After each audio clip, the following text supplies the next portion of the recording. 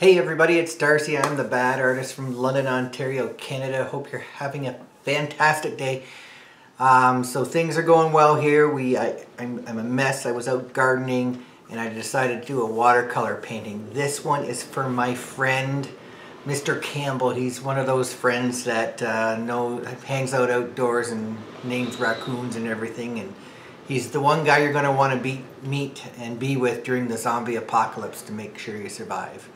Now he wanted me to, he's an excellent watercolor artist himself, but he wanted me to do him a bass fish.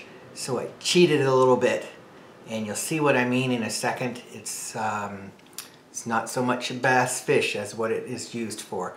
And the one thing while you're watching this video I want you to think about is Father's Day gift. Because Father's Day is coming up around the corner, and this might, if you boost your creative juices, this might be something you can do for your dad or even a husband or rotten brother that you love. And yeah, and it would be cheap and very personal. So here we go, and today we are doing a sort of fish painting. So the fish we are actually doing today is going to be a fishing lure rather than a fish. I thought this would be a nice change, and Mr. Campbell is a huge fisherman, so I'm doing this for him too. Now, before I get there's not a very exciting history about fishing lures, as you can tell.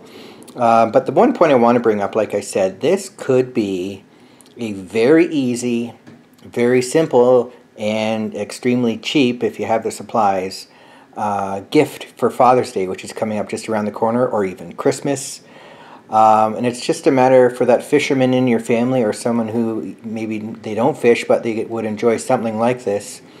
You could do this on a greeting card, and just one of the blank ones you can buy anywhere, and just attach some nice corny sentence to it.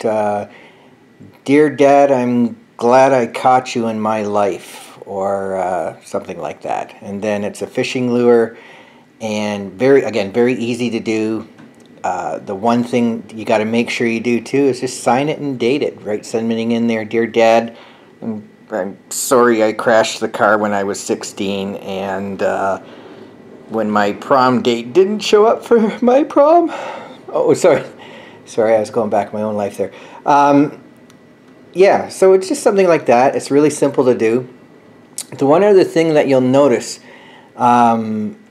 these fishing lures actually have a printed stencil on them. This one here is about 20 years old in my tackle box, and it's very simple to do. Like you can see there, you don't have the guesswork. You don't have to worry about shadows, and you don't have to worry about lighting. This is very simply a stencil on a piece of reinforced cork or plastic, and so it's very easy to mimic these. I did use a lot of white gouache to highlight some areas in the lure, just to make it look like light was shining on it as well. And there I am doing some finer details. Ow, ow, ow, I got this thing stuck in my finger. Get some pliers. What? What do you mean it's a prop? Ketchup? Yeah, it's ketchup. Alright, cut this out. Don't edit this out. Alright, don't do that again. I thought it was blood. So anyway, and again, you see how I'm doing the pattern on the back of the lures there. Again, very simple, easy shapes. There's nothing really to it.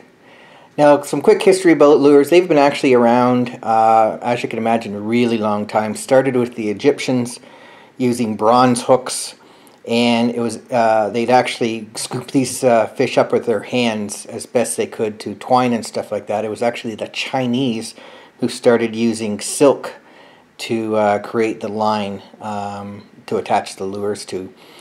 And these things, a lot of them have different characteristics. Some have little ball bearings in it which make a sound to attract the fish. Others have different coatings to reflect light on them, and they all have different tendencies of how they move. So anyway, that was it. This is the quick bass lure speed painting. Hope you have a good day. The final result here is coming up. Please like and subscribe. At the current timing of this video, we're at 190 subscribers. You can also see there how I put the blue down to enhance the negative space of the white lure, and because blue's water, of course. But anyway, listen, you have a great day. Thanks for watching and appreciate all the support. Take care. Bye for now.